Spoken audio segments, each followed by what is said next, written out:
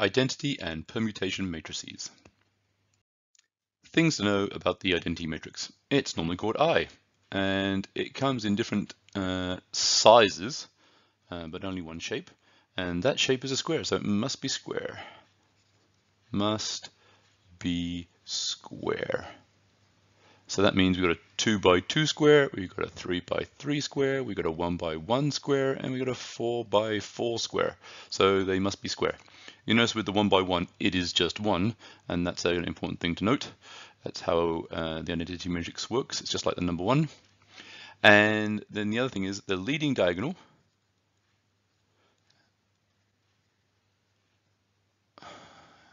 is got to be ones. So there's my leading diagonal, and they must always be ones. And then everything else zeros.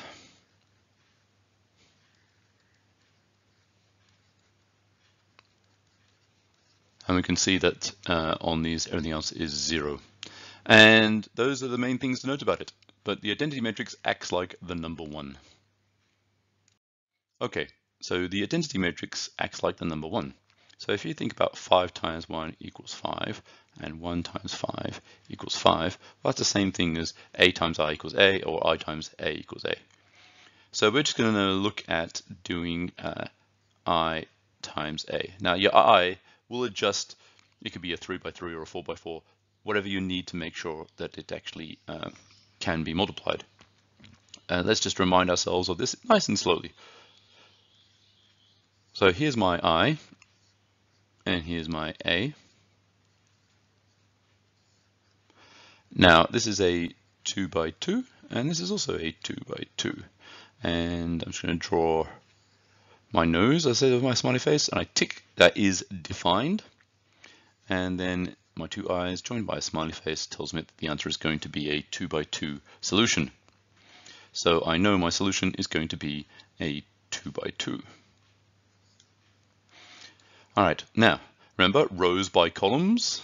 So we're going to do first row, first column, and that would get us 1 times 2 plus 0 times -3.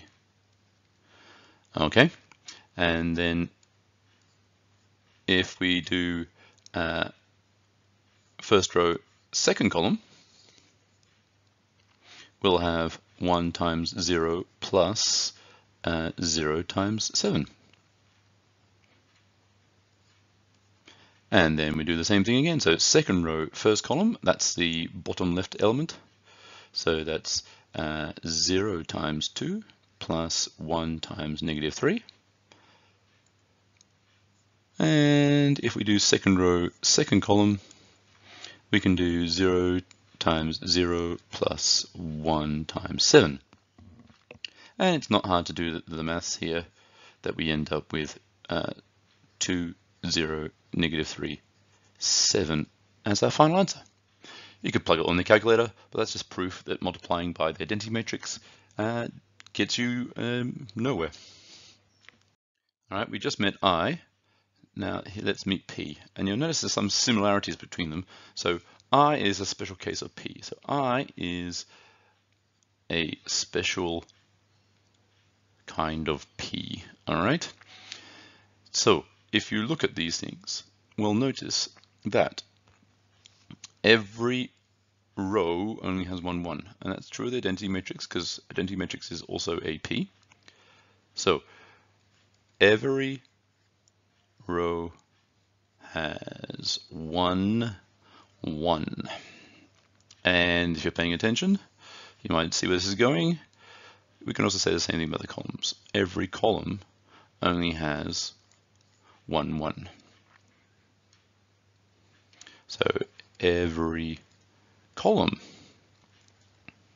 has 1, 1. And I'll do some questions in a minute, and you'll see that that actually does help you a lot. But what is this doing? This just rearranges matrices. So when you multiply by P, it will change order. So it changes order but not values. Note, they often like to do these questions with letters, not numbers. So we'll see those in some questions in a minute. This is from 2017 Exam 1, and they want to find us a permutation matrix so that our fears are turned into safer. They love to do the jokes with these things. Now, the first thing we need to know is that A and D are not permutation matrices because they have more than one in each row or column. Now, let me just do this slowly and it'll start to make a bit more sense if you watch the whole thing through. So we know it's going to be a 5 by 5 and we're multiplying fears, hopefully not multiplying fears, and the answer should be safer. And as I said, a permutation matrix just rearranges the letters. It doesn't actually change what the letters are. Now, we want S to be first, all right? So the first letter we want is S, and that's the last letter here. So if we're going to multiply this, we want to do row by column, remember? So our first row is going to be, I don't want the F, I don't want the E, I don't want the A, I don't want the R, I want the S. So if you think about this, when we're multiplying the row by the column, we got 0 times F, 0 times E, 0 times A, 0 times R, and 1 times S. And that's why that just leaves us with the S that we want. And we do the same thing for the next letter. The next letter we want is A. Now A is the third letter, so we want the third one to survive. So 0, 0, 1, the third one, and then 0. And if you think about that, when you multiply this through row by column, only the A survives, and that's the second letter we want. And so following the same logic, we want the next letter to be F, which is the first letter of fears. So we want the first letter to survive. And then we want the fourth letter to survive. Is that right? We want the second letter. 0, 1, 0, 0, 0, and then we want the fourth letter 0, 0, 1, 0. And we can check that everything makes sense there, but already you probably spotted that B is not correct because the first row is wrong. And if we look at the difference between C and E, we don't get the same ones. We need to have C is the correct answer. And so that's how you turn your fears into safer. So remember, the number here multiplies by here. That tells us that the second letter is going to be the fourth one down, because that's the fourth row. 1, 2, 3, 4. So it tells us the second letter from this word is going to be the fourth letter in the next word.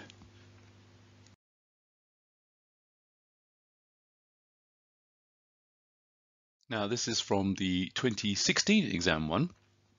And as we said in the last video, if we think about this, if I multiply this by this, it means my first letter is actually the fourth letter. So we know we're going to have P. And that already eliminates A and B. Let's have a look at the next one. So second one, still by that first column, our letter is going to be the third letter. A is going to survive. So the next one is A, which eliminates C and E and does in fact give us D. Let's just check it all to be nice and pedantic. Let's see, that's the first letter survives, which is L. Then we've got the second letter survives, which is E. And then we've got the last letter S still survives, so we've got S. It is pales. And that's all you have to do. It's just run through it a few times to get that straight in your head, and they're not so hard. Avoid the calculator. You can do them on the calculator. Why? Now this is a classic case of TMI, which is too much information. So it's trying to freak you out, but it says matrix P is a 4x4 permutation matrix. That's the only information you need to actually answer this question, because that's not a permutation matrix, that's not a permutation matrix, that's not a permutation matrix, that's not a permutation matrix, because they must have 1, 1 in every row or column. So the answer is B. That's how quick it is to do that one. And you can imagine people freaked out with omni words. But let's just go in a little bit more detail. It does say that the first and third rows are swapped. So if you imagine you've got 1 0 0 0 0 1 0 0 0 0 1 0 0 0 0 1, that's I. If we swap the first and third rows, which are this one and this one, we do in fact get B. And that's if you want to swap the first and third rows when you multiply, swap the first and third rows. Make sure that's when you do P times W. That's important to note. If it was WP, no. Now I haven't done powers of matrices before, but if we have the power of permutation matrix over here, which I've done here, to the power 1, well, that's itself, isn't it? Now I can then put into my calculator P squared, and I get this.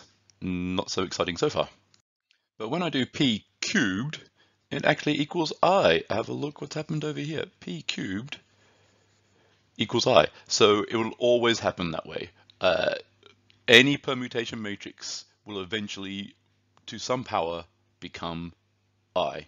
So sometimes I might ask a question, what power do I need to take this permutation matrix and make it I? Just try it out in your calculator until you get the answer in this case, which was 3. P cubed equals I. So the power of P that we need to make it I is 3.